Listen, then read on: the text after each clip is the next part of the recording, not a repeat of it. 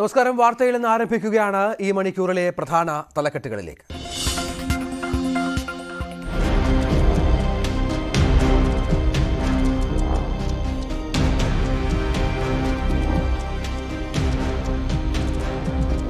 അബിഗെയിലിനെ തട്ടിക്കൊണ്ടുപോയ സംഘം മറ്റു കുട്ടികളെയും ലക്ഷ്യമിട്ടു. ദൃശ്യങ്ങൾ ന്യൂസ് 18. മൂന്നാം ദിവസവും പ്രതികളെ കണ്ടെത്താനാവാത്ത പോലീസിനും നാട്ടുകാർക്കും മുഖ്യമന്ത്രിയുടെ പ്രശംസ. മാധ്യമങ്ങൾക്ക് തല്ലും തലോടലും.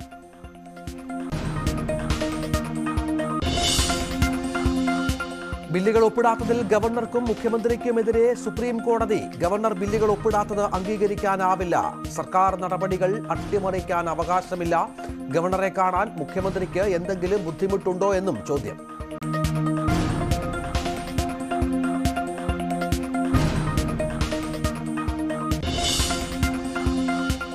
വ്യാജ തിരിച്ചറിയൽ കാർഡ് വിവാദത്തിൽ യൂത്ത് കോൺഗ്രസിനെ കൈയൊഴിഞ്ഞ് KPCC. സംഭവത്തിൽ KPCCക്ക് ഉത്തരവാദിത്തമില്ല. യൂത്ത് കോൺഗ്രസ് സ്വതന്ത്ര സംഘടനയാണെന്നും തെരഞ്ഞെടുപ്പ് ഓഫീസർക്ക് വിശദീകരണം.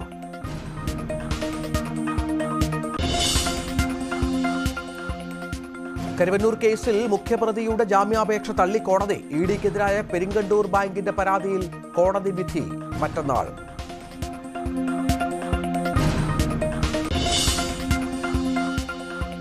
അങ്കമാലി അതിരൂപതയിൽ വൈദിക പട്ടത്തിന് മാർഗനിർദ്ദേശം. ഏകീകൃത കുർബാന അർപ്പിക്കാമെന്ന് എഴുതി കൊടുക്കണം. വൈദികർക്ക് ആർച്ച് ബിഷപ്പ് ആൻഡ്രൂസ് താഴത്തിന്റെ കത്ത്.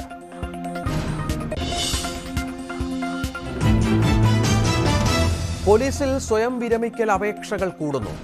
800-ലേറെ പേർ ഇതുവരെ അപേക്ഷിച്ചു. ദീർഘകാല അവധി എടുത്തവരും നിരവധി. ജോലിഭാരവും മാനസിക സമ്മർദ്ദവും താങ്ങാനാകാതെ ഉദ്യോഗസ്ഥർ.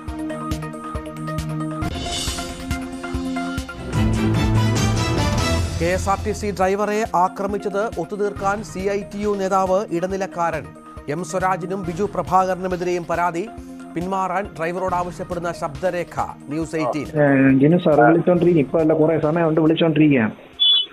സാറ് പറയണത് മുകളിൽ നിന്നൊക്കെ M സ്വരാജ് ആരൊക്കെ വിളിച്ചിരുന്നു, ഒരു കോംപ്രമൈസിന് തയ്യാറാവണം നീ എന്നൊക്കെ പറഞ്ഞു. അപ്പൊ ഞാൻ പറഞ്ഞു, എന്നാ ഞാൻ അതൊക്കെ സമ്മതിക്കാം, കോംപ്രമൈസിന് തയ്യാറാവും. ഇപ്പൊ നിങ്ങൾ എന്റെ കോർപ്പറേഷന്റെ എന്റെ മേലുദ്യോഗസ്ഥൻ പറഞ്ഞ് ഞാൻ അനുസരിക്കേണ്ട തന്നെ. പക്ഷെ ഒരു കാര്യം മനസ്സിലാക്കണ്ട, ഇന്ന് ഉച്ചയ്ക്ക് മുമ്പ് ഇത്രയും പിടിപാടുള്ളവൻ ഒറ്റ ഫോൺ കോളിൽ ഞാൻ വീട്ടിൽ ഇരിക്കില്ലായിരുന്നു എന്നിട്ട് ഉച്ചയ്ക്ക്. എനിക്ക് അങ്ങനെ ചെയ്യാത്തത് അയാൾ നിന്ന് ഈ പരസ്യമായിട്ട് ബസ്സിൽ കയറി ആളുകൾ മുമ്പ് ചിത്രയൊക്കെ ചെയ്തെന്തിന്. നവകേരള സദസ്സ് മലപ്പുറത്ത് മൂന്നാം ദിവസം. 4 മണ്ഡലങ്ങളിൽ പര്യടനം. രാഹുൽ ഗാന്ധി കേരളത്തിൽ. രാഹുൽ ഉദ്ഘാടനം ചെയ്യേണ്ട റോഡുകൾ തലേനാൾ നാടമുറിച്ച് PV അൻവർ MP. ആരാണ് ഉദ്ഘാടനം ചെയ്യാൻ തീരുമാനിച്ചതെന്ന് മുഖ്യമന്ത്രി.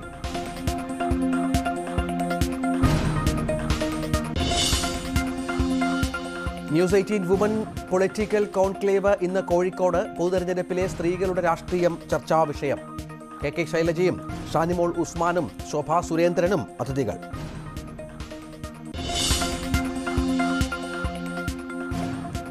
ISL ഇന്ന് ജയം തുടരാൻ കേരള ബ്ലാസ്റ്റേഴ്സ്. ചെന്നൈയിൻ FC എതിരാളികൾ. മത്സരം രാത്രി 8 മുതൽ തത്സമയം ന്യൂസ് 18.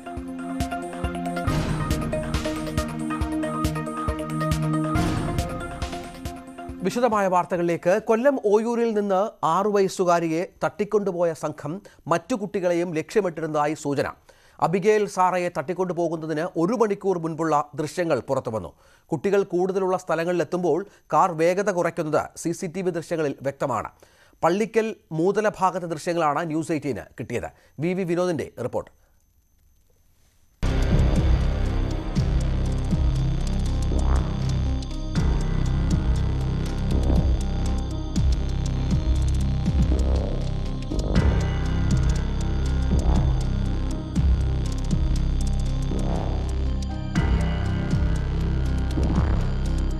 ആറു വയസ്സുകാരിയെ തട്ടിക്കൊണ്ടുപോകുന്നതിന് 1 മണിക്ക് മറ്റൊരു തട്ടിക്കൊണ്ടുപോകൽ ശ്രമം കൂടി നടന്നു എന്ന തരത്തിലുള്ള ദൃശ്യങ്ങളാണ് ഇപ്പോൾ പുറത്തു വരുന്നത്.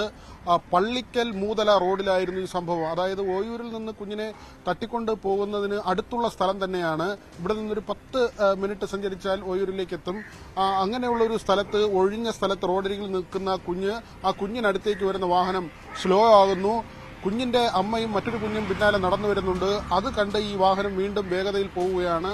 5 മിനിറ്റ് കഴിഞ്ഞ് ഇതേ സ്ഥലത്തേക്ക് തന്നെ ഈ വാഹനം തിരികെ വരുന്നു. ഒരുപക്ഷെ ആ കുഞ്ഞ് അപ്പോഴും അമ്മയുമായി ഒരു അകലം പാലിക്കുകയാണെങ്കിൽ തട്ടിക്കൊണ്ടു പോകാനുള്ള ശ്രമമായിരുന്നു ഇവർക്കുണ്ടായിരുന്നതെന്ന സംശയമാണ് ബലപ്പെടുന്നത്.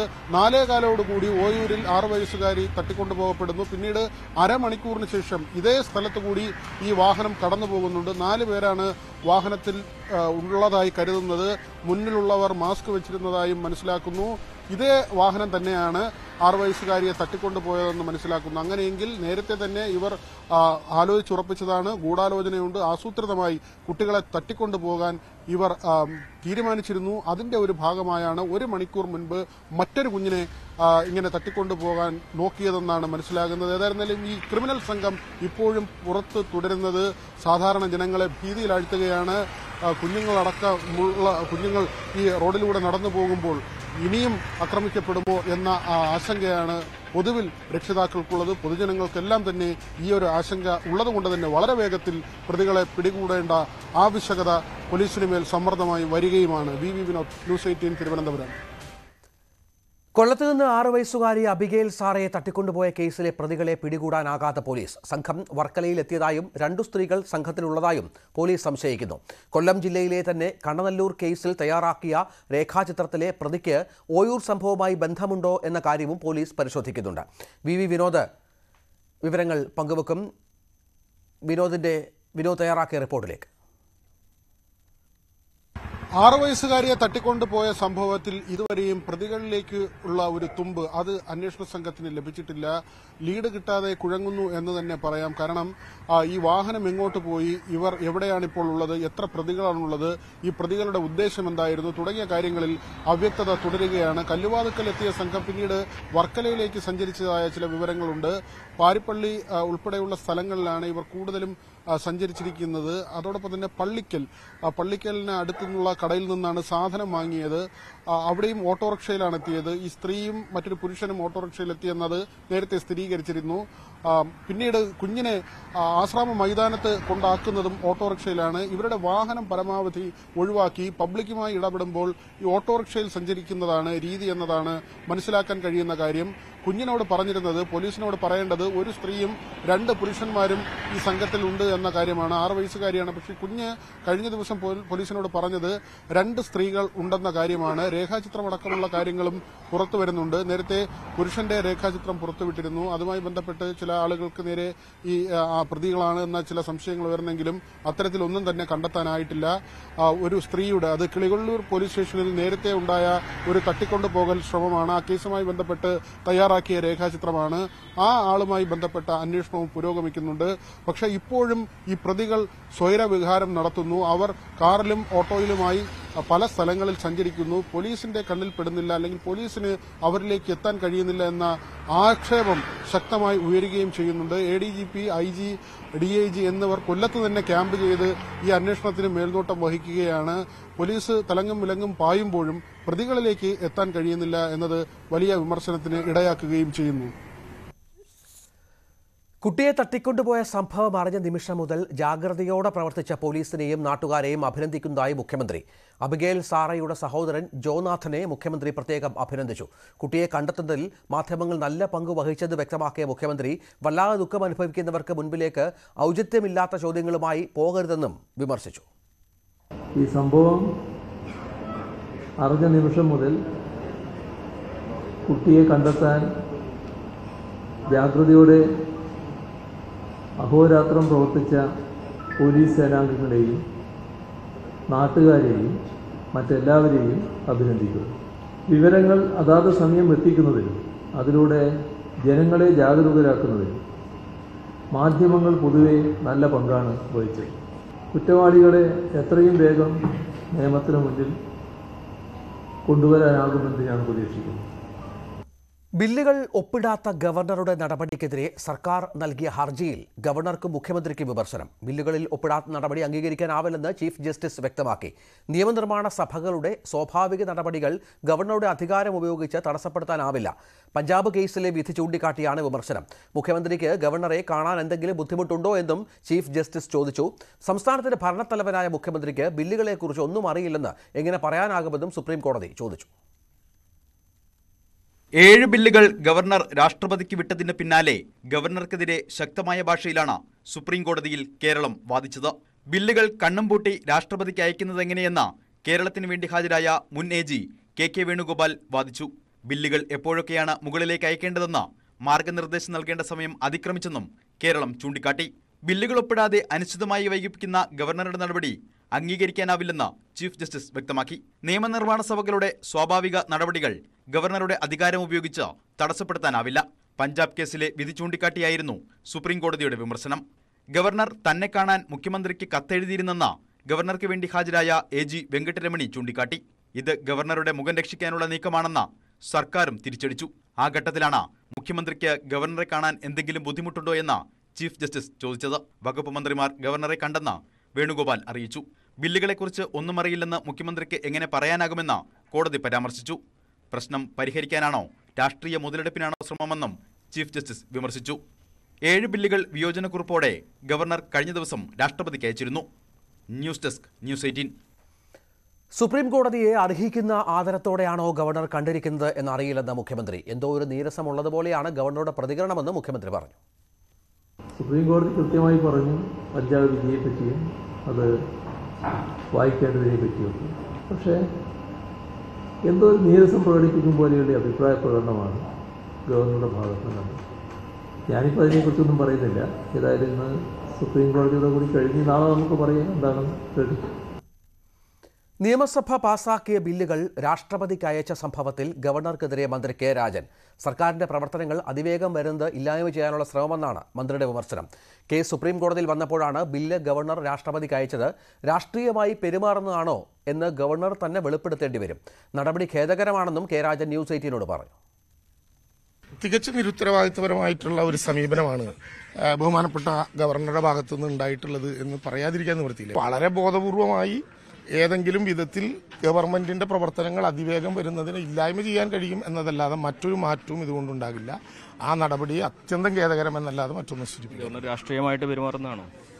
അതിന്റെ പിന്നിലുള്ള കാര്യങ്ങൾ ഗവർണർ തന്നെ വെളിപ്പെടുത്തേണ്ടി വരും. ഇതൊന്നും മറുപടി പറയാതെ പോകാൻ പറ്റുന്നതല്ല ജനമനസാക്ഷിയുടെ മുമ്പിൽ. നിയമം ഉണ്ടാകും. പക്ഷെ ഭരണഘടനയുടെ 200-201 അനുച്ഛേദങ്ങളിൽ പറയപ്പെട്ട നടപടികളിൽ നിന്ന് വ്യത്യസ്തമായി ഒരു കാരണമില്ലാതെ ഇപ്പോൾ സുപ്രീം കോടതിയുടെ മുമ്പാകെ ഈ വിഷയം വരും എന്ന് കാണുമ്പോഴാണല്ലോ രാഷ്ട്രപതിക്ക് അയക്കാവുന്ന ഒരു നിലപാടിലേക്ക് പോകുന്നത്. അപ്പോൾ കേരളത്തെ എങ്ങനെയും തടുക്കാനുള്ള പല വിധത്തിലുള്ള ശ്രമങ്ങളിൽ നിർഭാഗ്യവശാൽ ഗവർണറും പങ്കാളിയാകുന്നുവോ എന്ന് ഭീതിക്കേണ്ടി വരുന്ന വിധത്തിലുള്ള ഒരു കാഴ്ചയാണ് ഇപ്പോൾ കാണുന്നത്.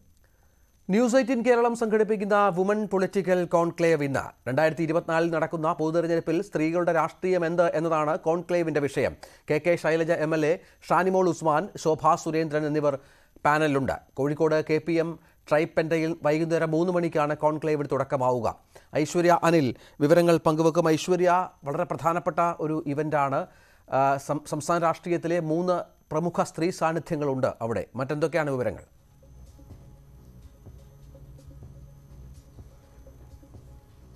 രഞ്ജിത്ത്, ന്യൂസ് 18 കഴിഞ്ഞ നാളുകളിലൊക്കെ വാർത്തയ്ക്കപ്പുറത്തേക്ക് സാമൂഹിക ഇടപെടൽ കൂടി നടത്തുന്ന ഒരു മാധ്യമ സ്ഥാപനമാണ്. ആ ഉത്തരവാദിത്തത്തിൽ ഊന്നി നിന്നുകൊണ്ട് തന്നെയാണ് ഇപ്പോൾ ഇത്തരം ഒരു പരിപാടി സംഘടിപ്പിക്കുന്നത്, വുമൺ പൊളിറ്റിക്കൽ കോൺക്ലേവ് സംഘടിപ്പിക്കുന്നത്.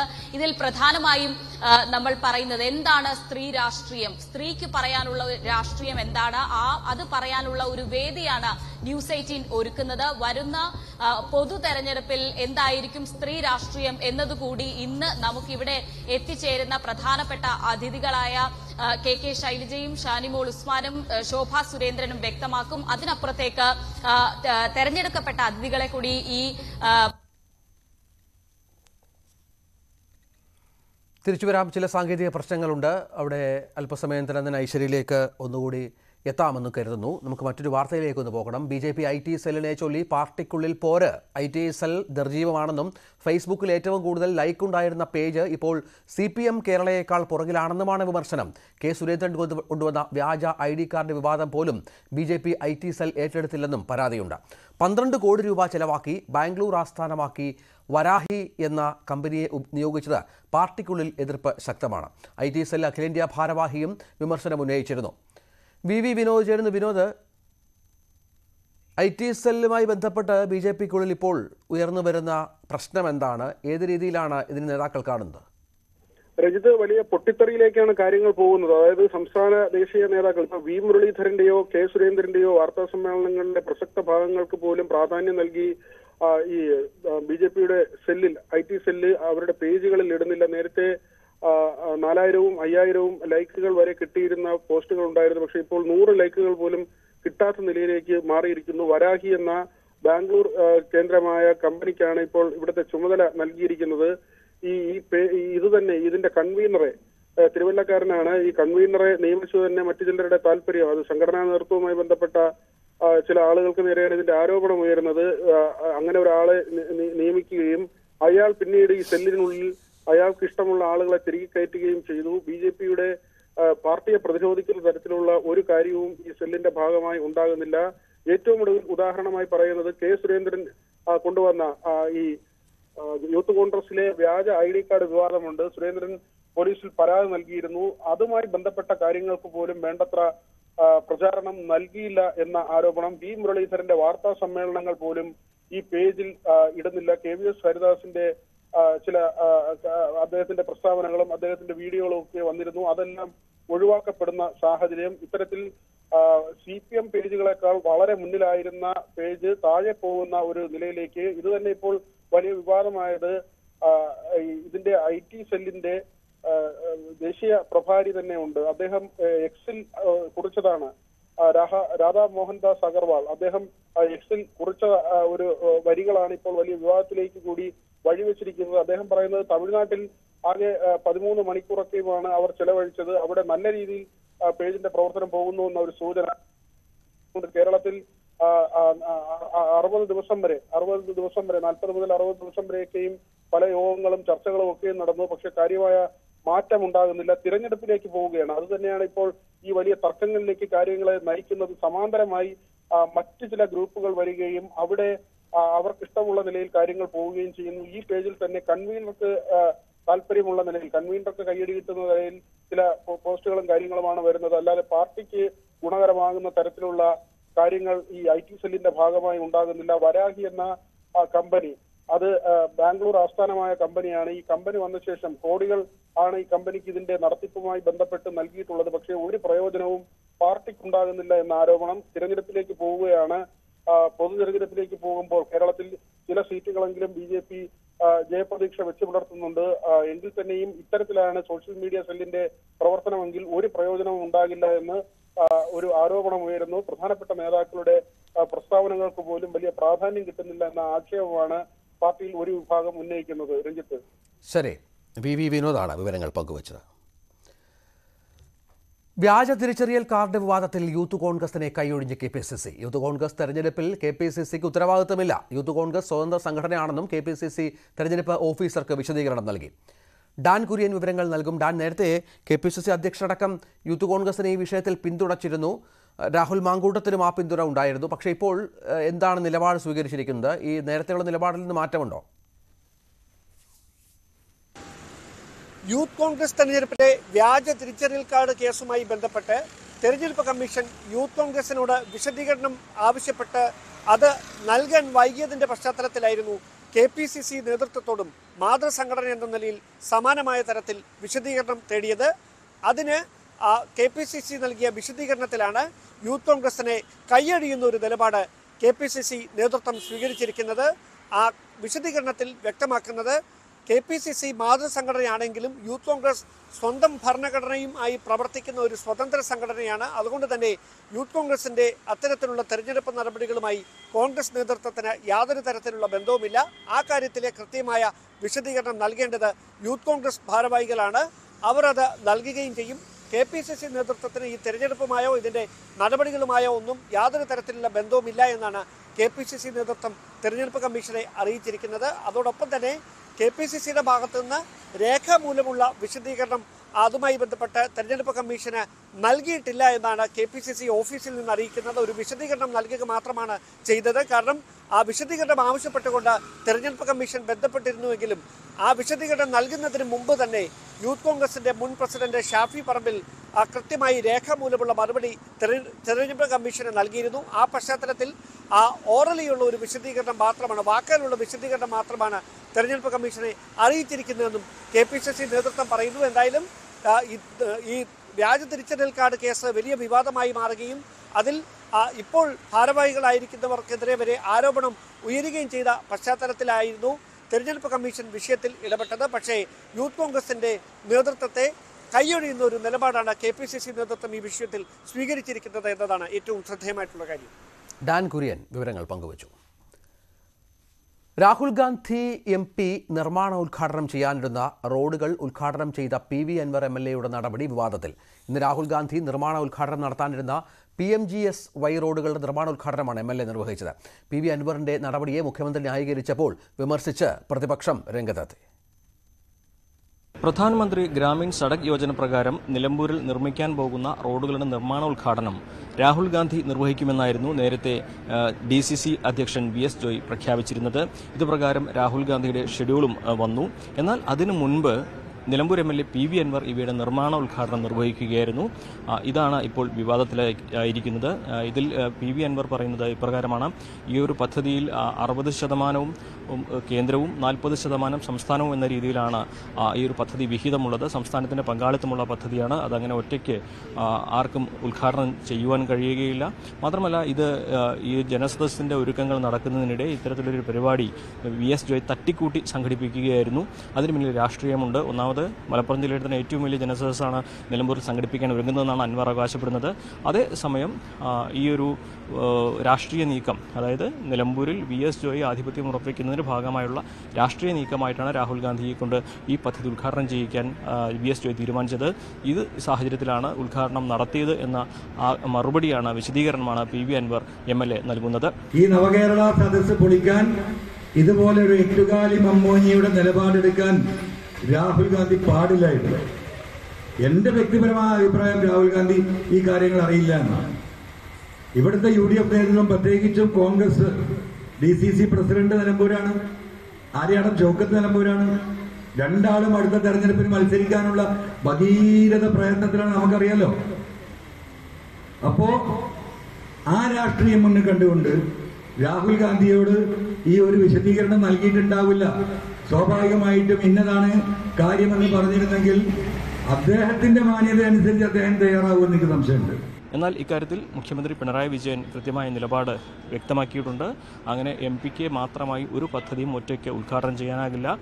MP-ക്ക് സംസ്ഥാന സർക്കാരിനെ അറിയിക്കാം, അവർക്ക് സൗകര്യമുള്ള സമയത്ത് ഇത് നടത്തി കൊടുക്കാൻ സാധിക്കും. പക്ഷേ അതല്ലാതെ ഒറ്റയ്ക്ക് MP-ക്ക് ഒരു ഉദ്ഘാടനം നിർവഹിക്കാൻ കഴിയില്ല എന്ന് PV അൻവറിന്റെ നടപടിയെ ന്യായീകരിച്ചുകൊണ്ട് മുഖ്യമന്ത്രി പിണറായി വിജയൻ വ്യക്തമാക്കി.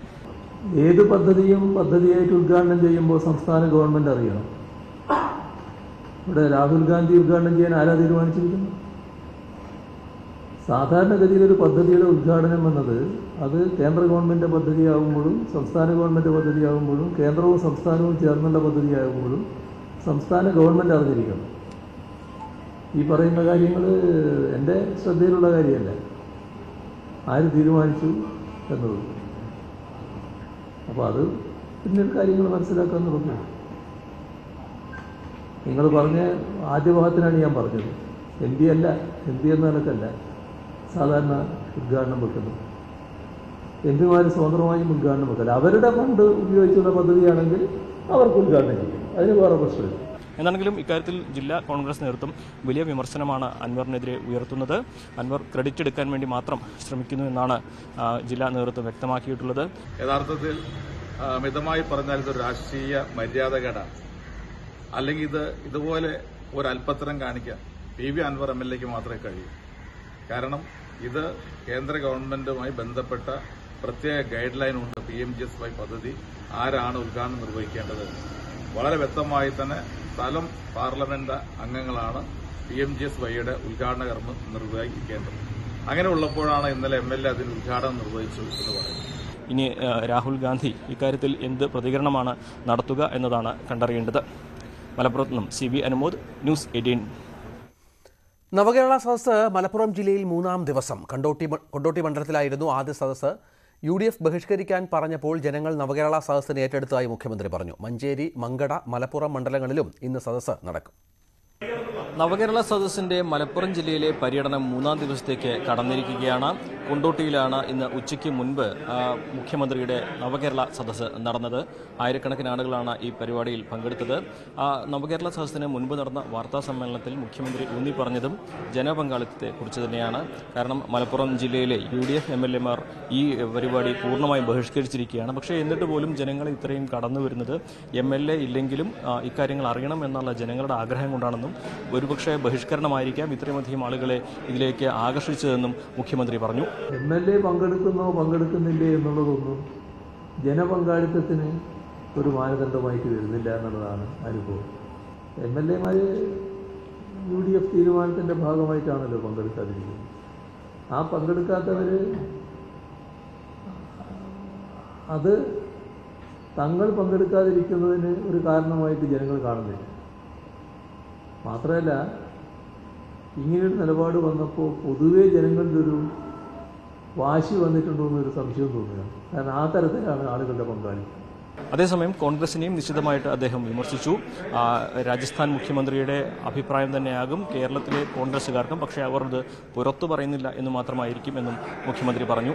ഇവിടെ പൊതുവിൽ കോൺഗ്രസ്സുകാരായിട്ടുള്ള ആളുകളുടെ അടക്കമുള്ള അഭിപ്രായമാണ് പ്രകടിപ്പിച്ചത്. ഈ പുറത്തു പറയുന്ന അതേ അഭിപ്രായമാണ് അവർക്കെല്ലാം ഉള്ളത് എന്ന് കാണണ്ട. അവർ പ്രചരണത്തിന് വേണ്ടി ഈ ചില കാര്യങ്ങൾ ഇങ്ങനെ പറയുന്നെന്ന് മാത്രമേ ഉള്ളൂ. നമ്മുടെ നാട്ടിലുള്ള അവരുടെ അനുയായികളടക്കം ആ പറയുന്നതിൻ്റെ കൂടെയല്ല നിൽക്കുന്നത്. കൊണ്ടോട്ടിക്ക് പുറമെ ഇന്ന് മഞ്ചേരി, മങ്കട, മലപ്പുറം മണ്ഡലങ്ങളിലാണ് നവകേരള സദസ്സ് സംഘടിപ്പിക്കുക. ഉച്ചയ്ക്ക് ശേഷം ആദ്യം മഞ്ചേരിയിലും പിന്നീട് മങ്കടയിലും ഏറ്റവും അവസാനവുമാണ് മലപ്പുറത്ത് നവകേരള സദസ്സ് നടക്കുക. നാളെ കൂടി നവകേരള സദസ്സ് മലപ്പുറം ജില്ലയിൽ തുടരും. മലപ്പുറത്ത് നിന്നും അഖിലോട്ട് പാർക്കൊപ്പം CB Anumod, news 18. Karuvannur bank തട്ടിപ്പ് കേസിലെ മുഖ്യപ്രതി P. സതീഷ് കുമാറിന്റെ ജാമ്യാപേക്ഷ കോടതി തള്ളി. എൻഫോഴ്സ്മെന്റ് ഡയറക്ടറേറ്റ് രജിസ്റ്റർ ചെയ്ത കേസിൽ എറണാകുളം പ്രത്യേക PMLA കോടതിയാണ് ജാമ്യാപേക്ഷ തള്ളിയത്. കരുവന്നൂർ സഹകരണ ബാങ്കിലെ തട്ടിപ്പിൽ P. സതീഷ് കുമാറിന് പ്രധാന പങ്കുണ്ട് എന്നായിരുന്നു EDയുടെ വാദം. CPM നേതാവ് PR അരവിന്ദാക്ഷൻ ഉൾപ്പെടെയുള്ളവർ സതീഷ് കുമാറിന്റെ ബെനാമിയായിരുന്നുവെന്നാണ് ED ആരോപിക്കുന്നത്.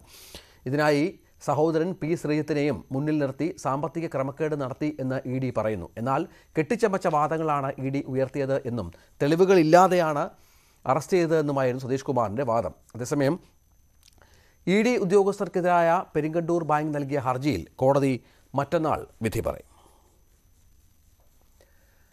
കണ്ടല ബാങ്ക് തട്ടിപ്പ് കേസിൽ റിമാൻഡിലായിരുന്ന N. ഭാസുരാങ്കൻ ആശുപത്രി വിട്ടു. ഭാസുരാങ്കനെ വീണ്ടും ജയിലിലേക്ക് മാറ്റി. ഹൃദയ സംബന്ധമായ അസുഖത്തെ തുടർന്ന് എറണാകുളം ജനറൽ ആശുപത്രിയിൽ ചികിത്സയിലായിരുന്നു അദ്ദേഹം. ആരോഗ്യനില മെച്ചപ്പെട്ടതിനെ തുടർന്നാണ് വീണ്ടും ജയിലിലേക്ക് മാറ്റിയത്.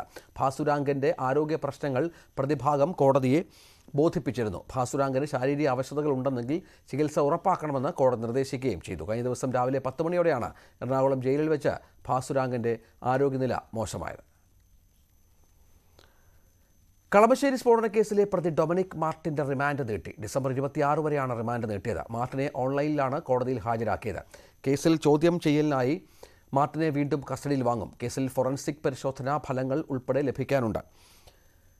ഇതുകൂടി പരിഗണിച്ച ശേഷമായിരിക്കും കസ്റ്റഡി അപേക്ഷ സമർപ്പിക്കുക. കൊച്ചി സിറ്റി DCP KS സുദർശൻ്റെ നേതൃത്വത്തിലുള്ള പ്രത്യേക സംഘമാണ് കേസ് അന്വേഷിക്കുന്നത്. എറണാകുളം അങ്കമാലി അതിരൂപതയിൽ വൈദിക പട്ടം നൽകുന്നതിന് മാർഗനിർദ്ദേശം. ഏകീകൃത കുർബാന അർപ്പിക്കാമെന്ന് എഴുതി നൽകണമെന്നാണ് നിർദ്ദേശം. അതിരൂപത ആർച്ച് ബിഷപ്പ് ആൻഡ്രൂസ് താഴത്താണ് ബിഷപ്പുമാർക്കും സുപ്പീരിയർമാർക്കും വൈദിക വിദ്യാർത്ഥികൾക്കും കത്തയച്ചത്. എറണാകുളം അങ്കമാലി അതിരൂപതയിൽ ഒരിടവേളയ്ക്ക് ശേഷം വീണ്ടും കുർബാന ഏകീകരണം സംബന്ധിച്ച തർക്കം സജീവമാകുകയാണ്. അതിൽ ഏറ്റവും പുതിയത് എന്ന് പറയുന്നത് എറണാകുളം അങ്കമാലി അതിരൂപതയുടെ അപ്പോസ്റ്റലിക് അഡ്മിനിസ്ട്രേറ്റർ കൂടിയായ ആർച്ച് ബിഷപ്പ് ആൻഡ്രൂസ് താഴത്തിൻ്റെ പുതിയ കൽപ്പനയാണ് ഇത് സംബന്ധിച്ച് പുറത്തു വന്നിരിക്കുന്നത്.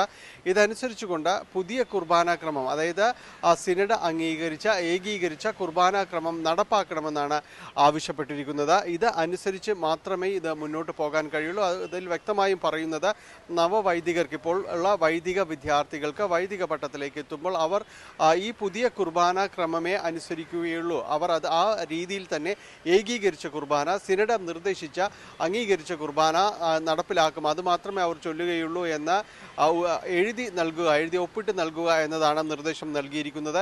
എങ്കിൽ മാത്രമേ അവർക്ക് വൈദിക പട്ടത്തിന്, വൈദിക പുരോഹിത പ്രവൃത്തികൾക്ക് വേണ്ടിയുള്ള അംഗീകാരം സഭയുടെ ഭാഗത്തു നിന്ന് ലഭിക്കുക എന്നതാണ് നിർദ്ദേശിച്ചിരിക്കുന്നത്. ഇതനുസരിച്ചുള്ള ഉത്തരവ് അതത് അധ്യക്ഷന്മാർക്ക്, അതായത് വൈദിക സെമിനാരിയുടെ അടക്കം ചുമതലയുള്ളവർക്ക്, സന്യസ്ത സമൂഹത്തിന്, ഡീക്കന്മാർക്ക് എല്ലാവർക്കും തന്നെ ഇത് സംബന്ധിച്ചുള്ള ഒരു അറിയിപ്പ് നൽകിയിട്ടുണ്ട്.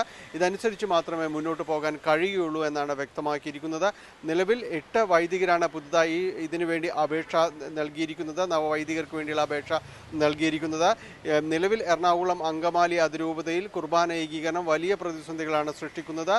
പഴയ രീതിയിൽ മാത്രമേ തങ്ങൾക്ക് തുടരാൻ കഴിയൂ, ജനാഭിമുഖ കുർബാന മാത്രമേ തുടരാൻ കഴിയൂ എന്ന നിലപാടിലാണ് ഇപ്പോഴും വലിയൊരു വിഭാഗം വൈദികരും ഒരു വിഭാഗം വിശ്വാസികളും തുടരുന്നത്.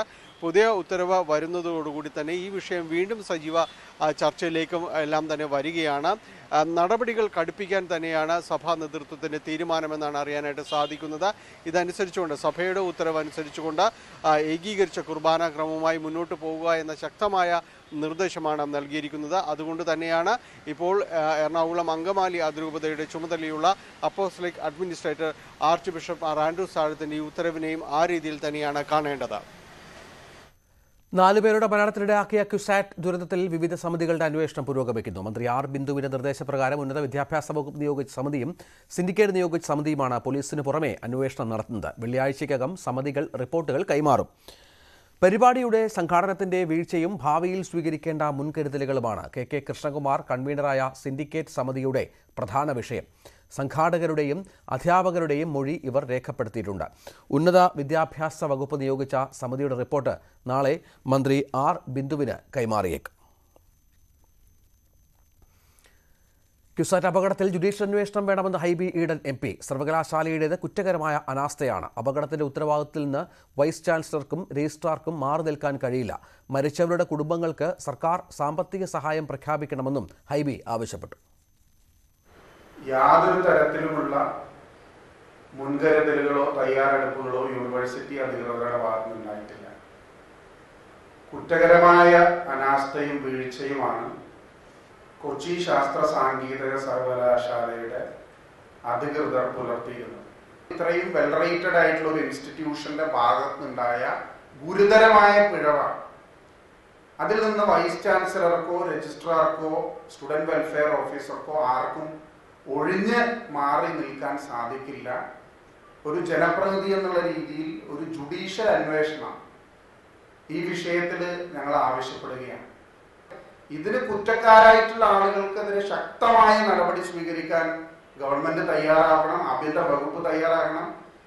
കേരളത്തിന്റെ ബഹുമാന്യനായ മുഖ്യമന്ത്രി ഒരു ജുഡീഷ്യൽ അന്വേഷണം പ്രഖ്യാപിക്കുക മാത്രമല്ല, മരണപ്പെട്ട കുട്ടികൾക്ക് പല ആളുകളുടെയും സാമ്പത്തിക ശേഷി വളരെ പരിങ്ങലിലായിട്ടുള്ള ആളുകളാണ്. അവർക്ക് വേണ്ടത്ര സാമ്പത്തിക സഹായവും ആ കുടുംബങ്ങൾക്ക് ചെയ്യണമെന്നാണ് എനിക്ക് പറയാനുള്ളത്. മറ്റു ചില വാർത്തകളിലേക്ക്. പോലീസിൽ സ്വയം വിരമിക്കലിന് അപേക്ഷിക്കുന്നവരുടെ എണ്ണം വർദ്ധിക്കുന്നു. നിലവിൽ 800-ലധികം അപേക്ഷകളാണുള്ളത്. ഇതിനു പുറമെയാണ് ദീർഘകാല അവധിയെടുത്ത് മാറി നിൽക്കുന്നവരും അനുമതിയൊന്നുമില്ലാതെ മറ്റു ജോലികൾ തേടിപ്പോയവരും. ജോലിഭാരവും മാനസിക സമ്മർദ്ദവും ചെറുതല്ലാത്ത വിഷമതയാണ് ഉദ്യോഗസ്ഥർക്ക് നൽകുന്നത്.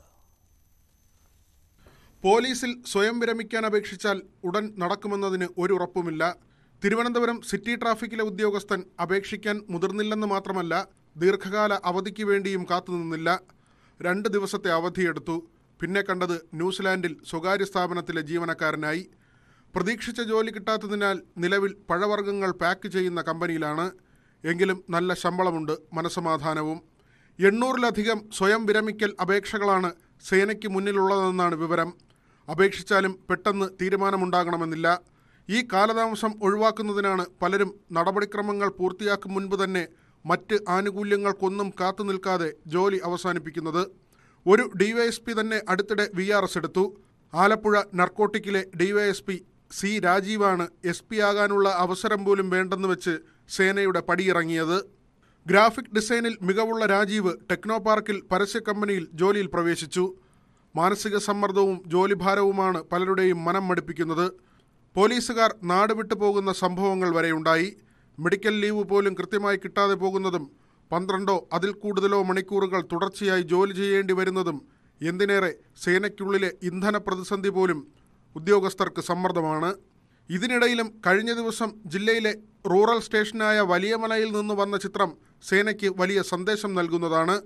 സ്റ്റേഷൻ സന്ദർശിച്ച റൂറൽ SP കിരൺ നാരായണൻ ഉദ്യോഗസ്ഥരോട് കുടുംബപരമായ കാര്യങ്ങൾ ആരാഞ്ഞതും ഒരുമിച്ച് ഭക്ഷണം കഴിച്ചതും ഉൾപ്പെടെയുള്ള കാര്യങ്ങൾ പോലീസുകാർ ആഹ്ലാദത്തോടെ പങ്കുവച്ചിരുന്നു. VV Vinod, news 18, Thiruvananthapuram. KSRTC bus തടഞ്ഞു നിർത്തി ഡ്രൈവറെ ആക്രമിച്ച സംഭവം ഒത്തുതീർപ്പാക്കാൻ CITU നേതാവ് ഇടനിലക്കാരനായി എന്ന ആരോപണം. CPM സംസ്ഥാന സെക്രട്ടേറിയറ്റ് അംഗം M സ്വരാജിനും KSRTC CMD ബിജു പ്രഭാകരനുമെതിരെ പരാതിയുണ്ട്. ഡിപ്പോ ഇൻസ്പെക്ടർമാർ കൂടിയായ ഇടനിലക്കാർ ഡ്രൈവറോട് സംസാരിക്കുന്ന ശബ്ദരേഖ ന്യൂസ് 18 കിട്ടി. News 18 exclusive. ഡ്യൂട്ടിക്കിടയിൽ ബസ്സിനോ ജീവനക്കാർക്കോ നേരെ അക്രമമുണ്ടായാൽ ഒത്തുതീർപ്പ് പാടില്ല.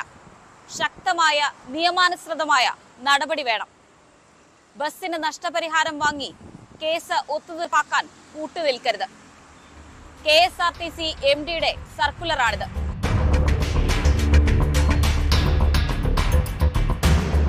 എന്നാൽ കുഴിത്തുറയിൽ ബസ് കാറിനെ ഓവർടേക്ക് ചെയ്തു എന്നാരോപിച്ച് കാർ യാത്രക്കാർ മർദ്ദിച്ച ഡ്രൈവറുടെ അനുഭവം കേൾക്കാം. ഒത്തുതീർപ്പിന് ഇടനില നിന്നത് ഡിപ്പോയിലെ ഇൻസ്പെക്ടർമാർ മുതൽ CMDയും CPM നേതാവും വരെ. ഇപ്പൊ എന്നെ ജിനു സാറ് വിളിച്ചോണ്ടിരിക്കും. ഇപ്പൊ അല്ല കുറെ സമയം കൊണ്ട് വിളിച്ചോണ്ടിരിക്കുകയാണ്. സാറ് പറയണത് മോളിൽ നിന്നൊക്കെ M സ്വരാജ് ആരൊക്കെ വിളിച്ചിരുന്നു, ഒരു കോംപ്രമൈസിന് തയ്യാറാവണം നീ എന്നൊക്കെ പറഞ്ഞപ്പോ ഞാൻ പറഞ്ഞു, എന്നാ ഞാൻ അതൊക്കെ സമ്മതിക്കാം, കോംപ്രമൈസിന് തയ്യാറാകും. ഇപ്പൊ നിങ്ങൾ എന്റെ കോർപ്പറേഷന്റെ എന്റെ മേലുദ്യോഗസ്ഥൻ പറഞ്ഞ് ഞാൻ അനുസരിക്കേണ്ട തന്നെ. പക്ഷെ ഒരു കാര്യം മനസ്സിലാക്കണ്ട, ഇന്ന് ഉച്ചയ്ക്ക് മുമ്പ് ഇത്രയും പിടിപാടുള്ളവൻ ഒറ്റ ഫോൺ കോളിൽ ഞാൻ വീട്ടിൽ ഇരിക്കില്ലായിരുന്നു എന്നിട്ട് ഉച്ചയ്ക്ക്. എനിക്ക് അങ്ങനെ ചെയ്യാത്തത് അയാൾ നിന്ന് ഈ പരസ്യമായിട്ട് ബസ്സിൽ കയറി ആളുകൾ മുമ്പ് ചിത്രയൊക്കെ ചെയ്തെന്തിന്. സഹപ്രവർത്തകന് ഒപ്പം നിൽക്കാൻ ഡിപ്പോ ഇൻസ്പെക്ടർ മാൻസിംഗിനും തോന്നിയില്ല. പിന്നെ മാൻസിംഗ് സാർ നേരിട്ടാണ് ഇവിടെ വന്നത്. ഞാൻ തന്നെ പോലീസ് ഉള്ളപ്പോൾ മാൻസിംഗ് സാർ ഇവിടെ ഡയറക്റ്റായിട്ട് ഉണ്ടായിരുന്നു. സാറിന്റെ പ്രസൻസിലാണ് അവിടെ മൊഴിയെടുത്തത്. അപ്പോഴും ഒരാൾ വന്ന് മൊഴി കൊടുക്കുകയും ചെയ്തു. ഇവിടെ ഇടനില നിന്ന സംഭവം ഒത്തുതീർപ്പാക്കിയെങ്കിലും നഷ്ടപരിഹാരം ഇടനിലക്കാർ തട്ടിച്ചെന്നാരോപിച്ച വിജിലൻസിന് ഡ്രൈവർ പരാതി നൽകിയതായും വിവരമുണ്ട്. വണ്ടിയുടെ ക്വാളിറ്റി ഞാൻ ആദ്യമേ ഞാൻ വണ്ടിയുടെ ക്വാളിറ്റി ചെയ്യാനാണ് ഞാൻ പറയുന്നത്. ഞാൻ അങ്ങനെ നമ്മളെ KSRTC ആരെ അടിക്കാൻ നടക്കുന്നത് തെറ്റ് സാറേ, തെറ്റ്. പൊതുജനങ്ങളെ പാവങ്ങളെ ന്യൂസ് 18 തിരുവനന്തപുരം. കാസർകോട്ട് കേരള കേന്ദ്ര സർവകലാശാലയിലെ ഇംഗ്ലീഷ് വിഭാഗം അധ്യാപകനെതിരെ നടപടി. MA ഇംഗ്ലീഷ് 1ാം വർഷ വിദ്യാർത്ഥികളുടെ ലൈംഗിക അതിക്രമ പരാതിയിലാണ് ഡോക്ടർ ഇഫ്തിഖർ അഹമ്മദിനെ സസ്പെൻഡ് ചെയ്തുകൊണ്ട് ഉത്തരവ് ഇറങ്ങിയത്. പരീക്ഷയ്ക്കിടെ തലകറങ്ങി വീണ വിദ്യാർത്ഥിനിയോടുൾപ്പെടെ ഡോക്ടർ ഇഫ്തിഖർ അഹമ്മദ് ലൈംഗിക അതിക്രമം നടത്തിയെന്നാണ് പരാതി. പെരിയ കേന്ദ്ര സർവകലാശാലയിലെ ഇംഗ്ലീഷ് വിഭാഗം അധ്യാപകൻ ഡോക്ടർ ഇഫ്തിഖർ അഹമ്മദിനെതിരെ ലൈംഗിക അതിക്രമ പരാതിയിലാണ് നടപടി. പരീക്ഷയ്ക്കിടെ തലകറങ്ങി വീണ വിദ്യാർത്ഥിനിയോട് ഇഫ്തിഖർ ലൈംഗിക അതിക്രമം കാട്ടിയെന്നാണ് ആരോപണം. MA ഇംഗ്ലീഷ് 1ാം വർഷ വിദ്യാർത്ഥികളാണ് കോളേജ് അധികൃതർക്ക് പരാതി നൽകിയത്. പരാതിയിൽ ക്ലാസ്സിലെ 41 വിദ്യാർത്ഥികളിൽ 33 പേർ ഒപ്പിട്ടിരുന്നു. നവംബർ 15 നൽകിയ പരാതി സർവകലാശാലയിലെ ആഭ്യന്തര പരാതി പരിഹാര കമ്മിറ്റിക്ക് കൈമാറി. സർവകലാശാല vice chancellor in charge professor KC ബൈജുവാണ് അധ്യാപകനെ സസ്പെൻഡ് ചെയ്തുകൊണ്ടുള്ള ഉത്തരവ് പുറത്തിറക്കിയത്. ക്ലാസ്സിൽ ഇംഗ്ലീഷ് കവിതകൾ വ്യാഖ്യാനിക്കുന്നതിനിടെ അധ്യാപകൻ ലൈംഗിക ചുവയുള്ള സംഭാഷണങ്ങൾ നടത്താറുണ്ടെന്നും അശ്ലീലം പറയാറുണ്ടെന്നും വിദ്യാർത്ഥിനികൾ പരാതി പറഞ്ഞു. ന്യൂസ് 18 കാസർഗോഡ്. കണ്ണൂർ പാനൂർ പെരിങ്ങത്തൂരിൽ വീട്ടുകിണറ്റിൽ പുലി വീണു. ഇന്ന് പുലർച്ചെയാണ് സംഭവം. നിർമ്മാണത്തിലിരിക്കുന്ന കിണറ്റിലാണ് പുലി വീണത്. അണിയാരത്തെ സുനീഷിന്റെ വീട്ടിലെ കിണറിലാണ് പുലി വീണത്. ജനവാസ മേഖലയിലാണ് പുലി എത്തിയത്. വനം വകുപ്പ് ഉദ്യോഗസ്ഥർ സ്ഥലത്തെത്തി. വയനാട്ടിൽ നിന്ന് കൂടുതൽ ഉദ്യോഗസ്ഥർ എത്തിയ ശേഷമാകും രക്ഷാ നടപടികൾ. പോലീസും ഫയർഫോഴ്സും സ്ഥലത്തുണ്ട്.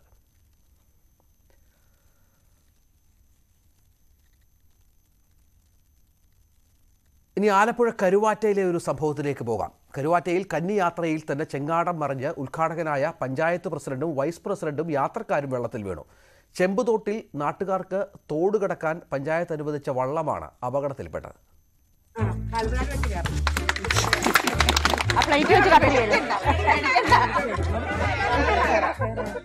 കരുവാറ്റ ചെമ്പുതോട് കടക്കാൻ വള്ളം വേണമെന്ന തങ്ങളുടെ ദീർഘകാല ആവശ്യം നടപ്പിലായതിന് സന്തോഷത്തിലായിരുന്നു നാട്ടുകാർ. ഇന്ന് രാവിലെ ഉദ്ഘാടന ചടങ്ങും തീരുമാനിച്ചു. 4 വീപ്പകളിൽ പ്ലാറ്റ്ഫോം ഉണ്ടാക്കി ആണ് ചെങ്ങാടം നിർമ്മിച്ചത്. തുടക്കത്തിലെ യാത്രയിൽ 2 പേർ മാത്രമാണ് കയറിയത്. വള്ളം സുരക്ഷിതമായി അക്കരയെത്തി.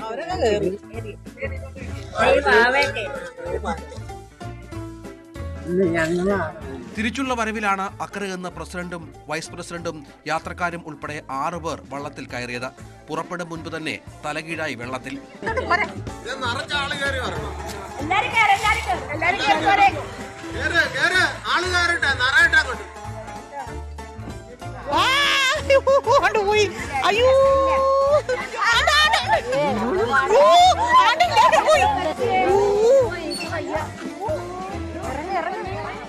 നീന്തലറിയാവുന്ന പ്രസിഡന്റും യാത്രക്കാരും കരയ്ക്ക് കയറി. വൈസ് പ്രസിഡന്റ് പൊന്നമ്മയെ ഇക്കരയെന്നയാൾ എത്തി രക്ഷിച്ചു. പ്രസിഡന്റിന്റെയും വൈസ് പ്രസിഡന്റിന്റെയും മൊബൈൽ ഫോണുകൾ വെള്ളത്തിൽ വീണ് ഉപയോഗശൂന്യമായിട്ടുണ്ട്.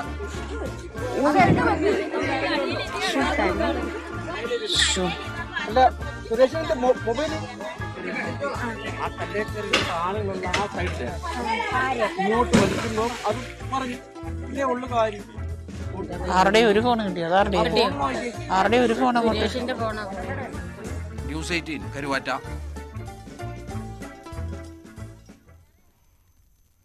കോട്ടയം കിടങ്ങൂരിൽ മീനച്ചിലാറ്റിൽ ഒഴുക്കിൽപ്പെട്ട വിദ്യാർത്ഥിയുടെ മൃതദേഹം കണ്ടെത്തി. പാമ്പാടി സ്വദേശി ജസ്വിൻ റോയിയാണ് മരിച്ചത്. ഇന്നലെ വൈകുന്നേരമാണ് ജസ്വിൻ ഒഴുക്കിൽപ്പെട്ടത്. ചെക്ക് ഡാമിന് കുറുകെ നീന്തുന്നതിനിടെ ഒഴുക്കിൽപ്പെടുകയായിരുന്നു.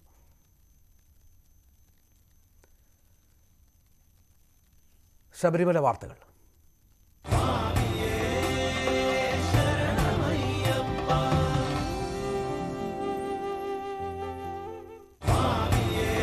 ശബരീശ ദർശനം നിങ്ങൾക്കായി സമർപ്പിക്കുന്നത് വ്രതശുദ്ധിയുടെയും നന്മയുടെയും നാളുകൾ പരിശുദ്ധമാക്കാം മിൽമയ്ക്കൊപ്പം. മിൽമ, കേരളം കണികണ്ടുണരുന്ന നന്മ. സന്നിധാനത്ത് ഇന്ന് ദർശനത്തിന് തിരക്ക് കുറവ്. സമയമെടുത്ത് ദർശനം പൂർത്തിയാക്കിയാണ് തീർത്ഥാടകർ മടങ്ങുന്നത്.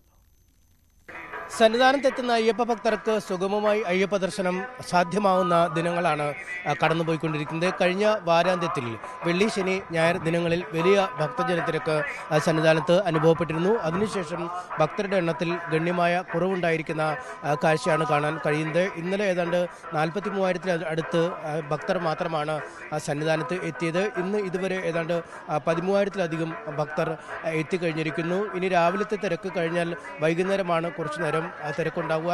ഇതിനിടയിൽ ക്രമാനുഗതമായ രീതിയിൽ ഭക്തർ സന്നിധാനത്തേക്ക് എത്തിക്കൊണ്ടിരിക്കും. വാരാന്ത്യത്തോടുകൂടി കൂടുതൽ ഭക്തർ സന്നിധാനത്തേക്ക് എത്തും എന്ന് തന്നെയാണ് ദേവസ്വം ബോർഡിൻ്റെയും കണക്കൂട്ടൽ. ഇങ്ങനെയൊക്കെയാണെങ്കിലും പല ദിവസങ്ങളിലും തിരക്ക് കുറവുണ്ടെങ്കിലും സന്നിധാനത്ത് ഇതുവരെ എത്തിയ ഭക്തരുടെ എണ്ണം ഏതാണ്ട് 7.5 ലക്ഷത്തിലേക്ക് അടുക്കുന്നു എന്നാണ് കണക്കുകൾ വ്യക്തമാക്കുന്നത്. ഓൺലൈൻ ക്യൂ വഴി രജിസ്റ്റർ ചെയ്തവർക്കൊപ്പം നേരിട്ട് സന്നിധാനത്തെത്തി അയ്യപ്പ ദർശനം നടത്തി മടങ്ങുന്നവരുടെ എണ്ണവും കാര്യമായി ഉണ്ട് എന്നാണ് വിലയിരുത്തുന്നത്. ഇത്രയധികം ഭക്തർ എത്തുമ്പോഴും ഈ മറ്റ് അടിസ്ഥാന സൗകര്യങ്ങളെക്കുറിച്ചുള്ള കാര്യമായ വിമർശനങ്ങളില്ല. ആളുകൾക്ക് കൃത്യമായി അയ്യപ്പനെ ദർശിക്കുന്നതിനുള്ള അവസരവുമുണ്ട്. നമുക്ക് നാട്ടുകാരോട് തന്നെ ചോദിക്കാം, ഭക്തരോട് തന്നെ ചോദിക്കാം. തിരക്ക് കുറവാണ്, അത്ര വലിയ തിരക്ക് തോന്നണില്ല. സാധാരണ വർഷങ്ങളിൽ വരുന്നതിനേക്കാൾ കൃത്യമായി ദർശനം നടത്താൻ പറ്റുന്നുണ്ട്. മറ്റു കാര്യങ്ങൾക്കൊന്നും ഒരു തിരക്കും അനുഭവപ്പെട്ടിട്ടില്ല. തിരക്ക് കുറവാണ്. ഇപ്പോൾ ഏറ്റവും സുഖകരമായ ദർശനമുണ്ട്. ആദ്യം ദർശനം ഇത് രണ്ടാമതല്ല, 4ാമതാണ്. స్వామి శరణయ్యప్ప చెప్పండి. ప్రతి సంవత్సరం వస్తాం మేము దేవుడి దర్శనంకి వస్తాము. అంతా మంచి జరుగుద్ది. కుటుంబం అంతా కూడా చాలా మంచిగా ఉంటుంది. అందరూ తప్పకుండా రావాలి శబరిమలకి. Thank you. ഈ ഭക്തർ നമ്മൾ നേരത്തെ കണ്ട ഭക്തൻ പറഞ്ഞത് 4ാമത്തെ ദർശനത്തിനാണ് നിൽക്കുന്നത്. സാധാരണ സന്നിധാനത്തെത്തിയാൽ ഒരു തവണത്തെ ദർശനം പോലും അങ്ങേയറ്റം ദുഷ്കരമാണ്. മണിക്കൂറുകൾ ക്യൂ നിന്ന് തിക്കും തിരക്കിലും പെട്ടൊക്കെ മാത്രമാണ് അയ്യപ്പനെ കാണാൻ കഴിയുക. എന്നാൽ ഇത്തവണ 4 തവണ ദർശനം നടത്തിയെന്നാണ് അദ്ദേഹം പറയുന്നത്. കൃത്യമായ സൗകര്യങ്ങൾ ഏർപ്പെടുത്തിക്കൊണ്ട് തന്നെയാണ് ഭക്തർക്ക് ഇത് സാധിക്കുന്നത്. കാരണം പമ്പയിൽ വലിയ തിരക്കുണ്ടാകുമ്പോൾ അല്ലെങ്കിൽ നിലയ്ക്കൽ വലിയ തിരക്കുണ്ടാകുമ്പോൾ അതിന് ആനുപാതികമായി മാത്രമാണ് ഭക്തരെ സന്നിധാനത്തേക്ക് കടത്തിവിടുന്നത്. സന്നിധാനത്ത് എത്തുന്ന ഭക്തർ ഭക്തർ ഏതാണ്ട് മടങ്ങിപ്പോയി എന്ന് ഉറപ്പുവരുത്തിയ ശേഷം മാത്രമാണ് തിരക്കുള്ള സമയങ്ങളിൽ കൂടുതൽ ഭക്തരെ മല ചവിട്ടാൻ അനുവദിക്കുകയും ചെയ്യുക. തിരക്ക് അനിയന്ത്രിതമായി വർദ്ധിക്കുമ്പോൾ ക്യൂ കോംപ്ലക്സുകളിലടക്കം ആളുകളെ തങ്ങാൻ അല്ലെങ്കിൽ വിശ്രമിക്കാൻ നിർദ്ദേശം നൽകിയ ശേഷമാണ് പിന്നീട് ആളുകളെ സന്നിധാനത്തേക്ക് കടത്തിവിടുകയും ചെയ്യുന്നത്. അതുകൊണ്ട് ഏറ്റവും സുഗമമായി തീർത്ഥാടനം മുന്നോട്ട് പോകുന്ന ഒരു വർഷമെന്ന് വേണമെങ്കിൽ ഇത്തവണ ഈ മണ്ഡലകാലത്തെ വിശേഷിപ്പിക്കാം.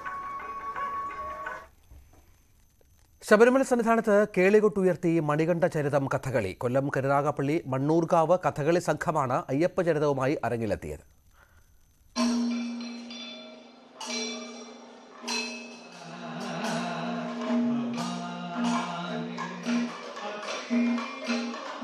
മക്കളില്ലാതിരുന്ന പന്തളം രാജാവിന് മണികണ്ഠനെ ലഭിക്കുന്നത് മുതൽ ശബരിമലയിലെ പ്രതിഷ്ഠ വരെയുള്ള കഥാസന്ദർഭമാണ് ആട്ടക്കഥയായി അരങ്ങിലെത്തിയത്. 5 വയസ്സുകാരനായ കന്നിസ്വാമി അദ്വൈത് പ്രശാന്ത് ശബരിമല ധർമ്മശാസ്താവിന്റെ വേഷത്തിൽ അരങ്ങിൽ നിറഞ്ഞാടി.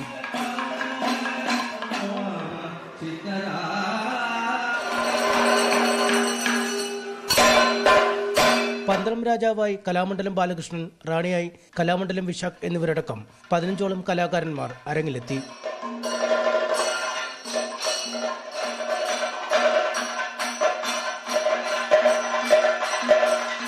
പരവൂർ സ്വദേശി ബിജു വനമാലയാണ് മണികണ്ഠ ചരിതം ആട്ടക്കഥയുടെ രചയിതാവ്. മണ്ണൂർക്കാവ് കഥകളി കേന്ദ്രത്തിലെ 30 അംഗ സംഘമാണ് അയ്യപ്പ സന്നിധിയിലെ കഥകളിക്കായി മല ചവിട്ടിയെത്തിയത്. ന്യൂസ് 18 സന്നിധാനം. കാടിന്റെ വന്യതയും വിശ്വാസവുമെല്ലാം ചേർന്ന് തീർത്ഥാടകർക്ക് അനിർവചനീയമായ അനുഭവം നൽകുന്ന ഇടമാണ് സന്നിധാനം.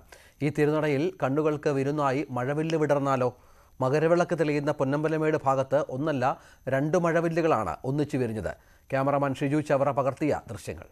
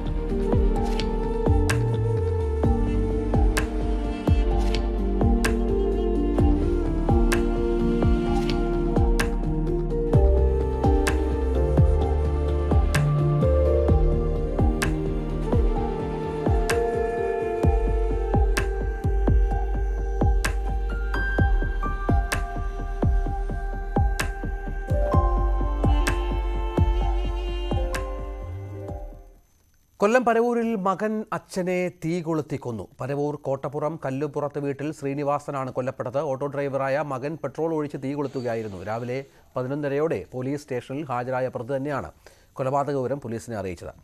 പ്രതി അനിൽകുമാറിന് മാനസിക അസ്വാസ്ഥ്യമുണ്ടെന്നാണ് വിവരം.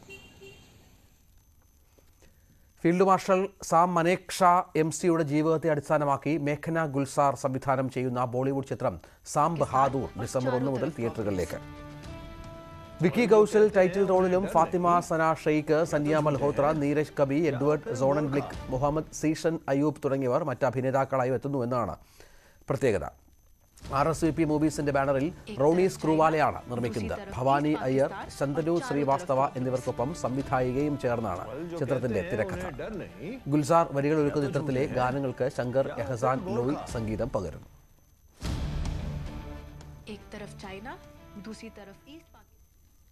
സ്പോർട്സ് വാർത്തകൾ. ISL ഇന്ന് കേരള ബ്ലാസ്റ്റേഴ്സ് ചെന്നൈയിൻ FC പോരാട്ടം. രാത്രി 8 മണിക്ക് കലൂർ ജവഹർലാൽ നെഹ്റു സ്റ്റേഡിയത്തിലാണ് മത്സരം. സദേൺ ഡെർബി പോരാട്ടത്തിൽ വലിയ ആത്മവിശ്വാസത്തോടെയാണ് ബ്ലാസ്റ്റേഴ്സ് ചെന്നൈയിനെ നേരിടുന്നത്. മത്സരം രാത്രി ന്യൂസ് 18 കേരളയിൽ തത്സമയം കാണാം.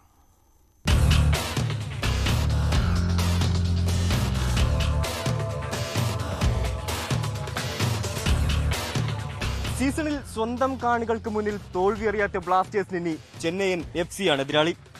ISL-ലെ ദക്ഷിണേന്ത്യൻ ഡെർബിക്കായുള്ള തയ്യാറെടുപ്പിലാണ് ബ്ലാസ്റ്റേഴ്സ് ക്യാമ്പ്.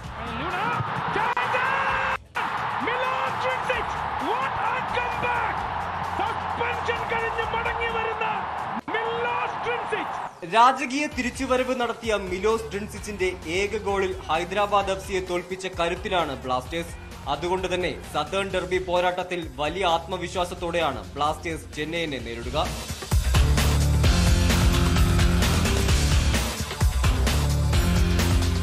സസ്പെൻഷൻ കഴിഞ്ഞ് സ്ട്രൈക്കർ ദിമിത്രിയോസ് ഡയമന്റെക്കോസ് തിരിച്ചെത്തുന്നത് ബ്ലാസ്റ്റേഴ്സിന് അനുകൂല ഘടകമാണ്. ഫാൻ ഫേവറേറ്റുകളായ ലൂണ, ദിമി കൂട്ടുകെട്ട് ഗോൾ എണ്ണം കൂട്ടാൻ കൽപ്പുണ്ട്. ഡിഫൻഡിങ്ങിനോടൊപ്പം അറ്റാക്കിംഗിലും ടീമിനെ സഹായിക്കുന്ന മിലോസ് ഡ്രിൻസിച്ചിന്റെ ഫോമും കൊമ്പന്മാർക്ക് ഊർജം പകരുന്നുണ്ട്. എന്നാലും ചെന്നൈയിൻ എഫ്സിയുമായുള്ള മത്സരം കടുപ്പമേറിയതായിരിക്കുമെന്ന് coach Ivan. Whenever you as a team you concede a couple of goals, the next game you want to work on certain issues and you want to fix that problem. So our games against Chennai were always tough. Since we're right here, okay, the first year in the bubble it was quite different, but it doesn't say a lot. I think that the games between Kerala Blasters and Chennai were always kind of spicy southern derby, like we like to call it, and I expect tomorrow a very tough game. മുന്നേറ്റത്തിൽ Kwame പെപ്രയിൽ നിന്നൊരു ഗോളിന് കാത്തിരിക്കുകയാണ് Blasters ആരാധകർ. എന്നാൽ കോച്ചിന്റെ അഭിപ്രായം മറ്റൊന്നാണ്. We knew that maybe with young players, whether we speak about young players or keepers, the process of growing up, becoming a football player on a higher level, you will make mistakes. That happens. So, but we are patient and we are there to support them. So then in the games, when throughout the season the team grows up in a consistent positive atmosphere with the victories, with positive results, everybody gets better feeling and everybody gets more confidence. ലീഗിലെ ആദ്യ 3 മത്സരങ്ങളിൽ പരാജയപ്പെട്ട Chennaiyin FC അവസാന 4 മത്സരങ്ങളിൽ ഭേദപ്പെട്ട പ്രകടനം കാഴ്ചവെക്കുന്നുണ്ട്. ഹൈദരാബാദിനെയും പഞ്ചാബിനെയും തോൽപ്പിച്ച അവർ കഴിഞ്ഞ മത്സരത്തിൽ ഈസ്റ്റ് ബംഗാളിനോട് സമനില പിടിക്കുകയായിരുന്നു. 7ാം റൗണ്ട് മത്സരം പൂർത്തിയാകുമ്പോൾ 2 ജയവുമായി ചെന്നൈ 7ാം സ്ഥാനത്തും 5ഉം ജയിച്ച ബ്ലാസ്റ്റേഴ്സ് പോയിന്റ് പട്ടികയിൽ 2ാം സ്ഥാനത്തുമാണ്. ഇതുവരെ 20 മത്സരങ്ങളിൽ ഇരു ടീമുകളും പരസ്പരം ഏറ്റുമുട്ടിയപ്പോൾ 6 മത്സരങ്ങൾ വീതം ഇരുവരും വിജയിച്ചിട്ടുണ്ട്. കണക്കിലും കരുത്തിലും ഒപ്പത്തിനൊപ്പമുള്ള ചെന്നൈയിൻ എഫ്സിയെ നേരിടുമ്പോൾ ബ്ലാസ്റ്റേഴ്സിന് ലക്ഷ്യം 3 പോയിന്റ് മാത്രം. ടീമിന്റെ മിന്നും ഫോമും ഹോം മത്സരങ്ങളിലെ റെക്കോർഡ് വിജയവും ആരാധകർക്ക് വിജയപ്രതീക്ഷ നൽകുന്നുണ്ട്. കൊച്ചിയിൽ നിന്നും ക്യാമറമാൻ ശ്യാംലാലിനൊപ്പം HP നന്ദകുമാർ, ന്യൂസ് 18. സ്വന്തം നാട്ടിൽ അന്താരാഷ്ട്ര ക്രിക്കറ്റ് മത്സരം നിയന്ത്രിച്ചതിന്റെ സന്തോഷത്തിലാണ് ഇന്ത്യയുടെ അന്താരാഷ്ട്ര അമ്പയർ KN അനന്തപത്മനാഭൻ. കാര്യവട്ടത്ത് നടന്ന ഇന്ത്യ ഓസ്ട്രേലിയ മത്സരശേഷം അനന്തപത്മനാഭൻ ന്യൂസ് 18നോട് സംസാരിച്ചു. VV അരുണിന് ഒപ്പം. KN അനന്തപത്മനാഭൻ ഒരു കാലത്ത് ഇന്ത്യൻ ക്രിക്കറ്റിൽ കേരളത്തിൻ്റെ മേൽവിലാസമായിരുന്നു ആ പേര്. ഇന്ത്യയുടെ നീല ജേഴ്സിയിൽ അനന്തപത്മനാഭൻ കളിക്കും എന്ന് പ്രതീക്ഷിച്ചവർ, സ്വപ്നം കണ്ടവർ, കേരളത്തിൻ്റെ കളിയാരാധകർ ഒരുപാട് പേരുണ്ട്. പക്ഷേ ഇന്ത്യൻ സീനിയർ ടീമിലേക്ക് വരാൻ അദ്ദേഹത്തിന് കഴിഞ്ഞില്ല. പല കാരണങ്ങളൊന്നുണ്ടായിരുന്നു. അദ്ദേഹത്തിൻ്റെ സ്വന്തം പട്ടണത്തിൽ തിരുവനന്തപുരത്ത് നടന്ന ഒരു അന്താരാഷ്ട്ര മത്സരം ഫീൽഡ് അമ്പയറായി കേരളത്തിൻ്റെ അനന്തപത്മനാഭൻ മത്സരം നിയന്ത്രിച്ചു. ഇന്ത്യയും ഓസ്ട്രേലിയയും തമ്മിലുള്ള 2ാം T20 മത്സരം സ്പോർട്സ് ഹബിൽ. ഇപ്പോൾ നമ്മോടൊപ്പം അനന്തപത്മനാഭൻ ചേരുന്നു. എങ്ങനെയുണ്ടായിരുന്നു സ്വന്തം നാട്ടിൽ കാണികൾക്ക് മുമ്പിൽ, സ്വന്തം നാട്ടുകാർക്ക് മുമ്പിൽ ഒരു മത്സരം നിയന്ത്രിക്കാൻ കഴിഞ്ഞത്? തീർച്ചയായിട്ടും നമുക്ക് വളരെ സന്തോഷമുള്ള ഒരു കാര്യമാണ്. കാരണം ഏത് അന്താരാഷ്ട്ര മത്സരം നമുക്ക് നിയന്ത്രിക്കാൻ കിട്ടുന്നത് തന്നെ ഒരു ഭാഗ്യമാണ്.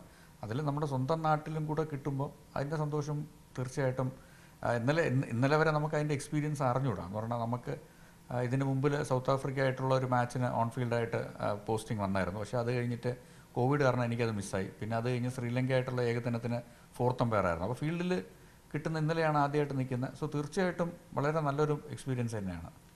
ഈ നേരത്തെ പറഞ്ഞൊരു ചാൻസ് മിസ്സായി. അപ്പോൾ അന്ന് സങ്കടം തോന്നുന്നു. കോവിഡായിരുന്നു, പനിയുടെ എന്തോ പ്രശ്നങ്ങളായിരുന്നു അല്ലേ? അന്ന് കോവിഡായിരുന്നു. കോവിഡ് പോസിറ്റീവായപ്പം ഞാൻ ഐസൊലേറ്റഡ് ആയിരുന്നു.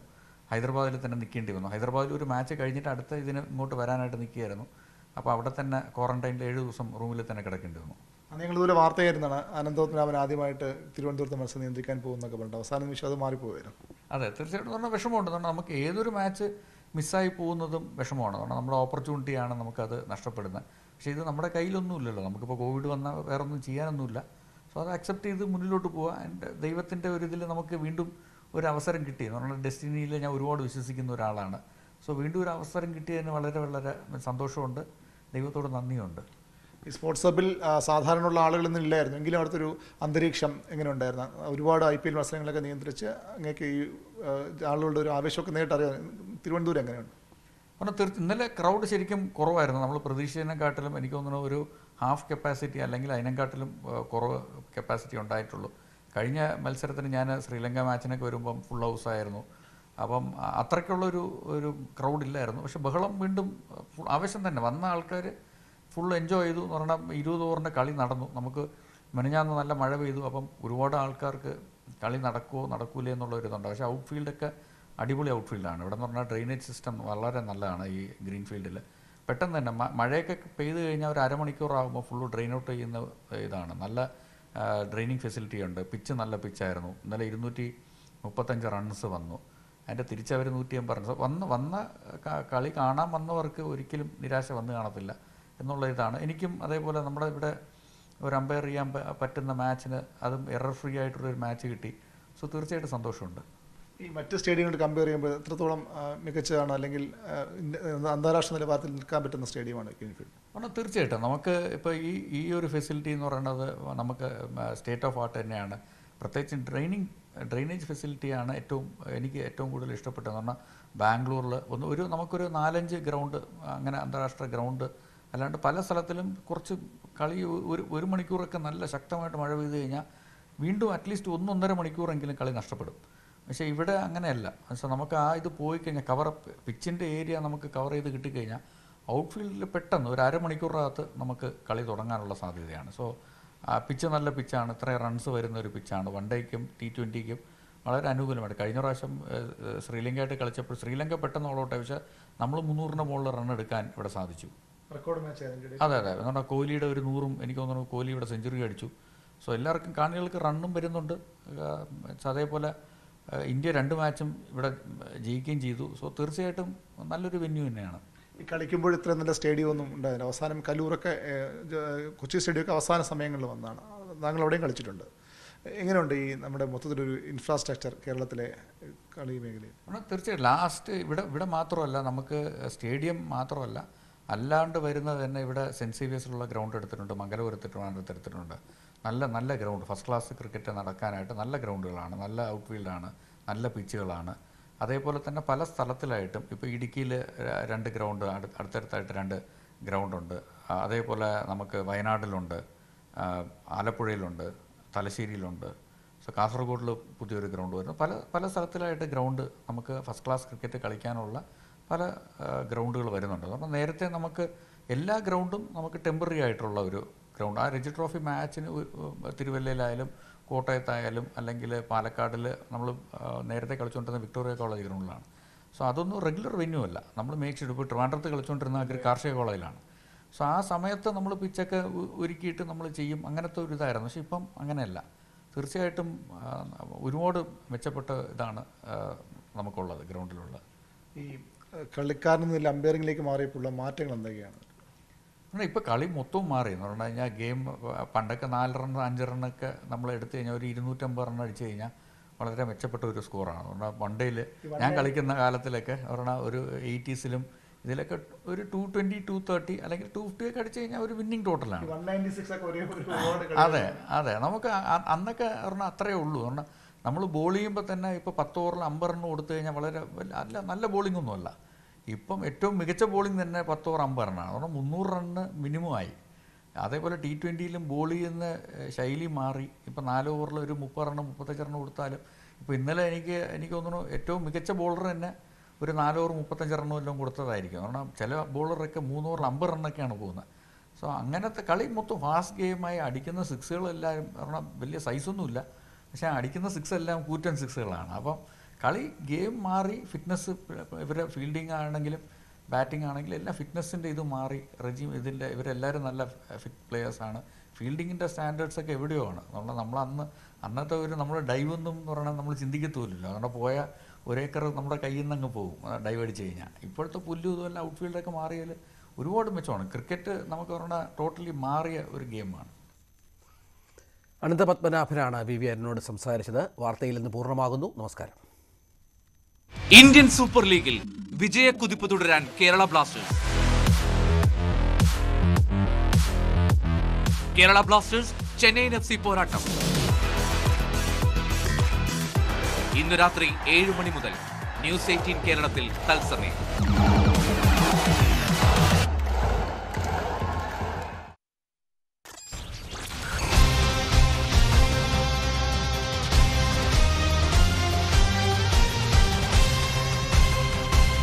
പരിപാടി നിങ്ങൾ